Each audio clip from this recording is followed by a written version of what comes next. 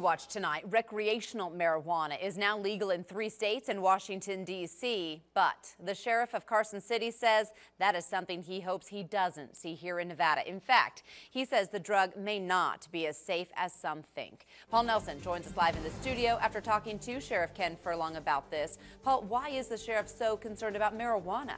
Well, Wendy, Ken Furlong's been the Carson City Sheriff for 12 years, and during that time he says he hasn't seen any violent crimes involving meth and heroin like you would expect.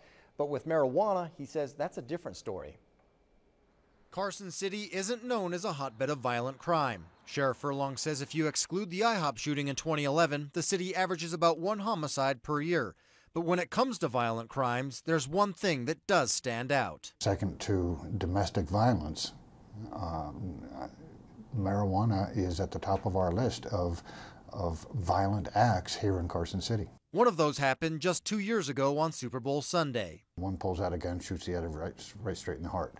Marijuana found at the residence. Meth and heroin users are often involved in burglaries and robberies, and while those drugs are viewed as much more destructive, Furlong says users may harm themselves but don't normally hurt others. A meth user, we call them tweakers. They just spin in circles. They don't get anything done. He may threaten you, but he just can't get out of that circle of the effect of the drugs. Same with the heroin. But the marijuana user is a clear-headed person. Furlong says he doesn't think marijuana causes people to commit violent crimes, but says it does play a role. We have had several that are either directly or indirectly related to marijuana. It's not the drug that we're talking about. It's the culture that surrounds it. He says that culture is like a religion to some people that they protect. The sheriff's office has even seen deadly conflicts over stolen weed. It's a cherished culture, okay? And to violate that can produce some very, very dramatic effects, such as what we've seen here.